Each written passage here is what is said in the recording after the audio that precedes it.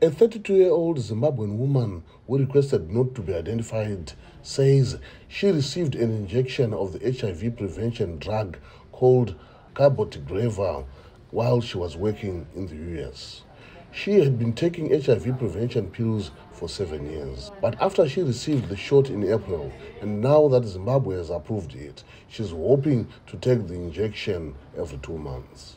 Well, I prefer the injection to the pill because the injection is convenient. You only get a shot after every 2 months. Unlike the pills, you have to take them every day at the same time. And there's a risk of defaulting because there are a lot of things that happens during the day or in life, actually.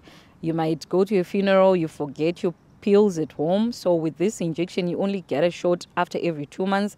And it's only 6 shots per year, which is better preferred to tablets. Zimbabwe is the first African country to approve the use of the Cabotegravir or Cabla. The US approved the drug in December 2021 and Australia in 2022.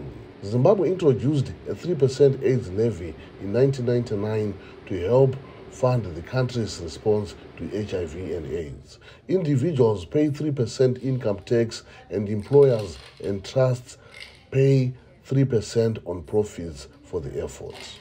The World Health Organization has commended Zimbabwe for approving Cabotegravir, saying it would pave the way to providing more safe and effective options for HIV prevention. The Medicines Control of Zimbabwe, or MCAZ, says for now Cabotegravir is only allowed for HIV prevention. There are going to be other preparations containing Cabotegravir, which may be submitted at a later time by the applicants or the manufacturers of the product, which will be used for treatment. But the current one, which is approved, is meant only for prevention of HIV and not for treatment. Dr. Nyaradzo Mugodi of the University of Zimbabwe Clinical Trials Research Center headed trials in 9 African countries. She says the drug is very effective and is calling for Zimbabwe to roll out Cabotegravir as soon as possible. Because us as African women, we continue getting HIV at alarming rates, and one infection is one infection too many. When we've got something that works, we should make it available to the person or the persons who need it.